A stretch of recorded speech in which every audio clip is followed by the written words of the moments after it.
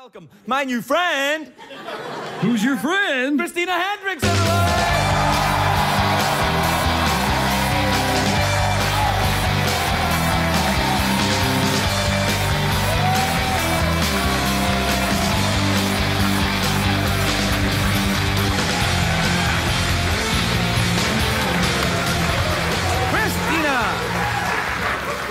Lovely to finally meet you. Look sensational, may I say. Well, thank you. No, you look great. I love your dress and everything else. Thank you. No, you. Hey, I was thinking. I hope you don't mind this. I was thinking of dyeing my hair. And I was thinking of going red. Is that your natural hair color? No, I'm actually almost exactly your No color. way. Yeah. You don't have gray hair.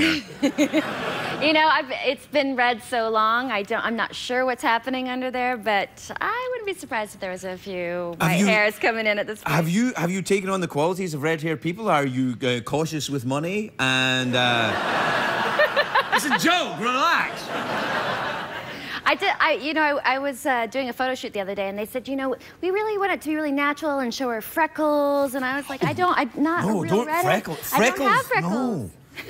Freckles are where... No. Freckles are where red-haired people store the souls of their victims. Joe! Well, then I wish I had them. No, do you play someone red-haired in this film?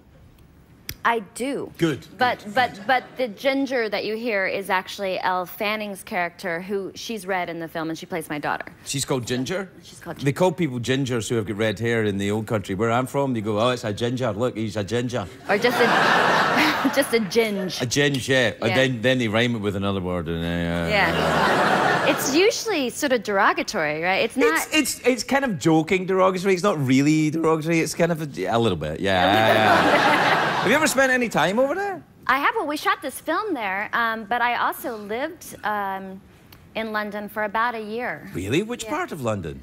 I lived in Islington. I lived in Islington. I didn't see you. And I was looking for you.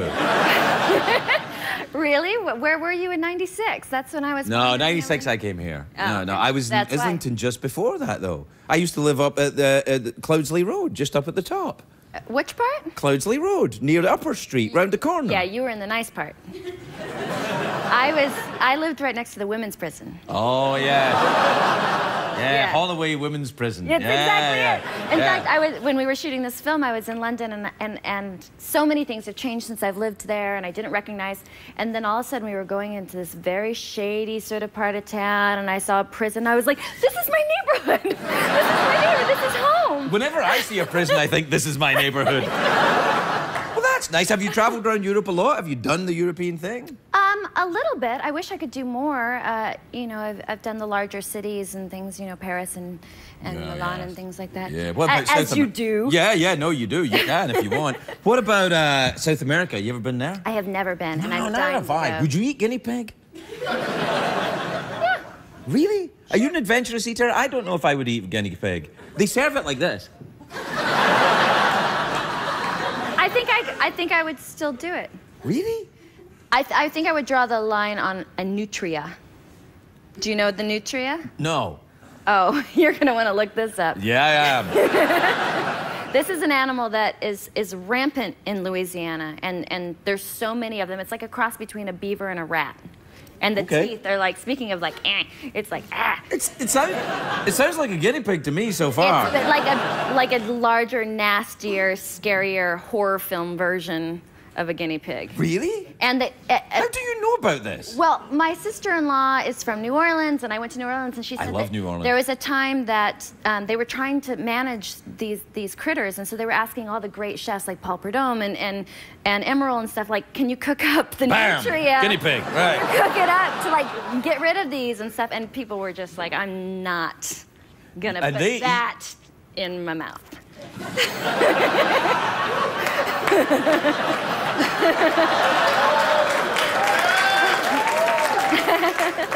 Let it go by, man. Let it go by. So, well, New Orleans, though, I love New Orleans. They eat a lot of weird moped down there, though. They eat the frog's legs and the... Have you ever eaten frog's legs? I haven't. I've had alligator, and I would think it would be a similar texture. I don't know. I lifted up the frog's legs to try it, and then I couldn't do it, because they don't just have the legs, it's the whole pants. Yeah. So it's like from the waist, it's not just a frog, it's a frog from the waist down, so, you know. I would think that you would need, because it would be so insignificant, you'd be... Well, I think they're just quite, like they make them do squats. That's the cruel part of it. They make them do squats, and then they, but it's ghastly business. But to me, the cuisine in New Orleans is man, I put on weight when I was there. Oh, you can't help it. It's the best food I've ever had in my life. What was the steakhouse that we went to? Yeah, that place. It was fantastic. No, it was really good. So your sister lives down there? My sister-in-law. Oh, right. Her family is from there. All right. Are they weird? No, they're lovely. They're lovely. People are pretty weird down there. No, I think they are. Genuinely, it's a little strange. I think the veil between, you know, this world and the next is pretty thin in New Orleans. Well, I think New Orleans, unlike most American cities, really is its own thing. They have their own cuisine, their own architecture, their own music. Their own language. Yeah. You know, they got that... It's like a very, very special and unique place. They got that French kind of honey boo-boo thing going on. Yeah. It's sexy. Yeah. It's weird. And all the voodoo. Yeah. What about music? Do you like the music there? Do you enjoy jazz? I love jazz. Do you play a musical instrument? I like a little Zydeco even. I do. I kind of do. I play a little bit of accordion. Accordion? I know. So I could go down there and jump into a band right away if I... How the hell does that work, accordion? That's not going to be the easiest instrument in the world for you to play, is what I'm saying. I mean, there's a lot of... It's heavy. I'm just saying. Okay. Oh, come on. I'm just saying. I get it. No. I get it. Listen, I'm in no way complaining or casting any kind of aspersions. I'm just saying it's you know. Well, technically, it is a very difficult instrument. I know it is. My friend Drew Carey plays the accordion, and he tried to show me how to play it. It's very difficult. I said, you'll have to play with your own organ, Drew. I can't do it.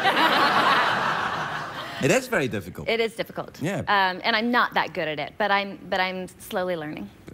Could I watch you? I wish I had something clever to say. I think that every night of the week, if it's any consolation to you. Anyway, don't worry, we're out of time. Do you, you want a mouth organ, awkward pause? You want to throw frisbees at the horse? Oh, what was the first option? Mouth organ. Yeah. You want to play the mouth organ? Yeah. You can play the mouth organ. No. Yes, you can. Here, you'll be fine. Just, Oh, a freshie. Yeah. Is that what they call them? That's what they call them in New Orleans, isn't it? Oh, you got a little on freshie down there. All right, what do you want to play? That'll be fine. Christina Hendricks, everybody, we'll be right back.